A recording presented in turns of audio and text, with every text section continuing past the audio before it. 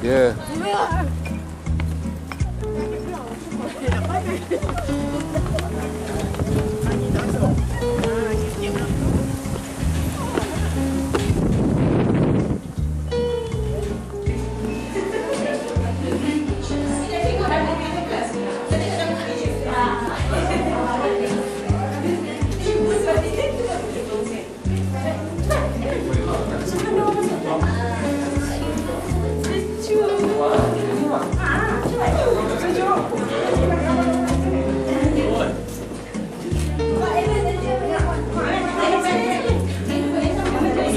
Ada lampu kat belakang. Okay. Once you are going down from the tunnels on the right side, you will see there was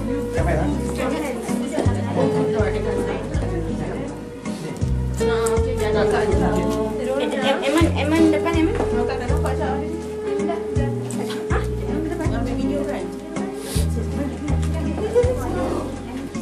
Peace yo. Okay. Whatever you want to say. Berhati-hati. Baik-baik ni curang. Berhati-hati di jalan raya.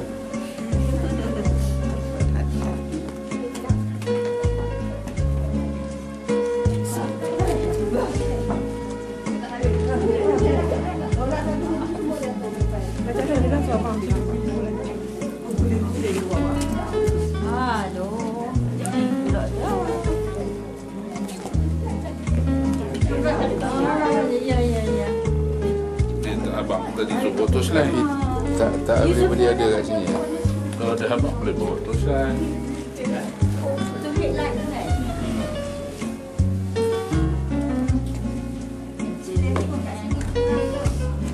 Kau telas?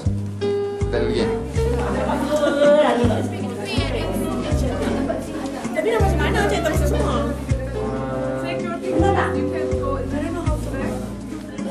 Tak cantik bah.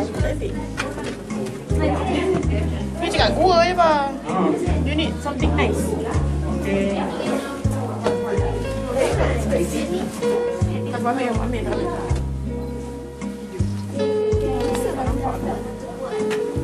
Buat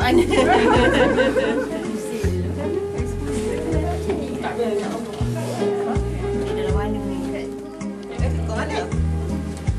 Dapur yang banyak lagi.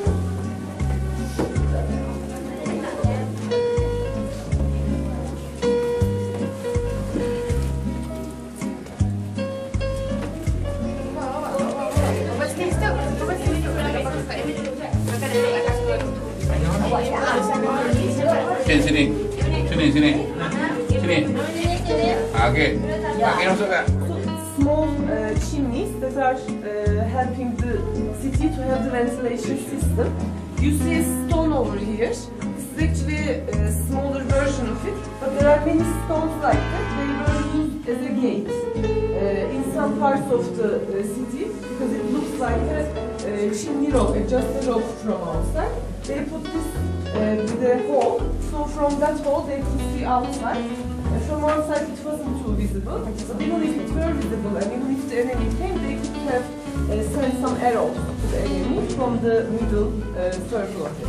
Let me check first whether downstairs is empty or not.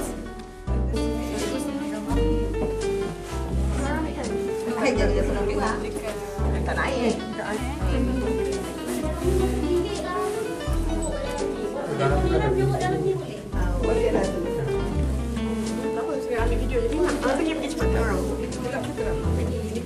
Just stay there, just stay. Not too far, Ba. Ready? Okay. 1, 2, 3. Action orang go. 1, 2, 3. Look it, people. Kayak macam itu orang gua. Ada cara. Pakcik kat pandai. Oh, sorry. Bang, pusing lagi. Lepas lampu tu pusing belakang. Lepas lampu tu.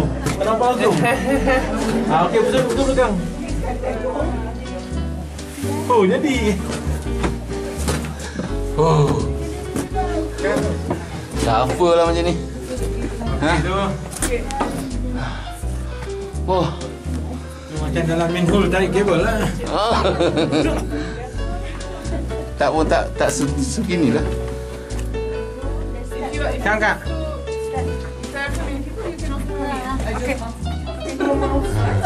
From inside, they have a circle that they could watch outside. If there's an enemy coming, they set arrows. And also they could watch outside what is going on outside. That's why they use these doors. These doors, from outside because they're difficult to open. And inside also they have like 24 people because they are like some of them are like 1 ton, 2 ton heaviness. This one is not that heavy. Some of them are really heavy. Most of the rooms over here are still not where people stayed. They are mostly still used for food storage. We will not see the part where people stayed because we think that people stayed in the lowest sections of the underground village. Pisio. Mana arrow warna biru ni? Wait, please. Wait for him. Still red ah? Still red arrow ah? No. Yes. Coming. Is it exit? No, we still Okay, In the middle. But we are like in the middle. It's not open, but No, the last part we will stop. This is the last part not is the lower part. The lowest part is kitchen. Okay. Yes. So now we are turning back. No, we are still going a little bit lower, but we are going to go from the longest tunnel actually right now. From here we will go to the longest tunnel in the parts that we will visit. In the middle of it, if you look at left, you will see a big ventilation chimney, which is the main ventilation system of this underground village. It's quite huge. If you look, Fish. Oh, dah. Dah lah. Masuk back. Saya boleh cakap.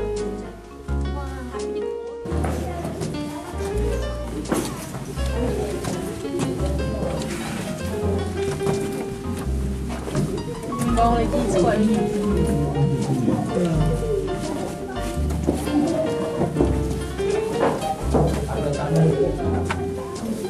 Main jaket.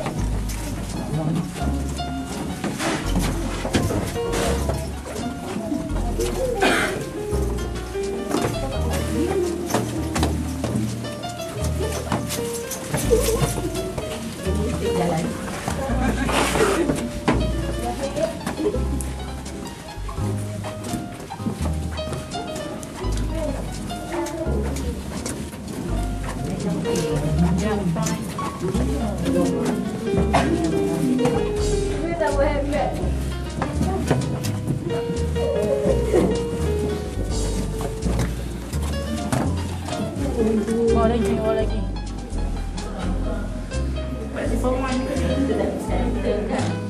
Kalau berjalan sendiri okey. Berjalan membongkok dengan perutku. Silat-silat camping tu dah. Lepas ni boleh pukul lilit lah macam mana. Cek pukul lilit. That's it, you can contact this. No. up front we will see the kitchen first. If you want to take a few more seconds, I mean if you want to rest. This one kan? No? Okay, Okay, let's go. Tak ada yang tinggi-tinggi.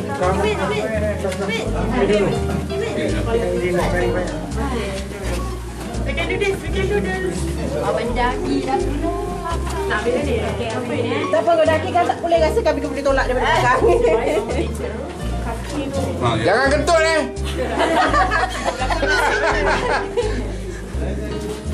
Ini akhir banget ni.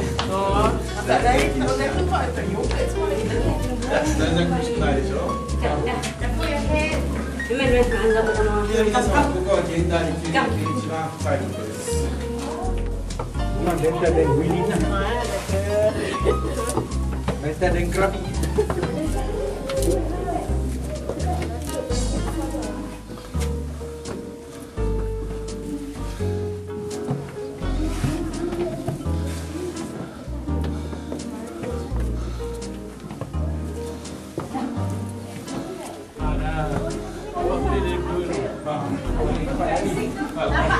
They made the heat over here because it's right close to the ventilation shaft, and they cooked over here. The rooms were used mostly for the food that were going to immediately be used in the kitchen. Okay. There were too many foods and food storages in this underground village that it's thought that there was a trade-off. You are still hunting. This is they have agriculture. They have agriculture. It should be No, Greeks. Greeks. We have Hittites first, and Hittites and Greeks are known to have a little connection with their language, not too much. Greeks, I mean Hellenes. Greeks turned into Hellenes.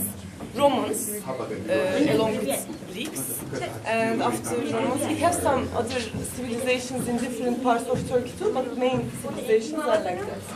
Romans. And then yeah, Christianity is along with Romans, and then Seljuk.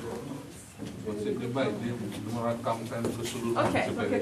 Ini mereka bersiap dia. 1, 2, 3. Oh, angkatlah tangan sikit. Mula 1, 2, 3. Tak angkat tangan.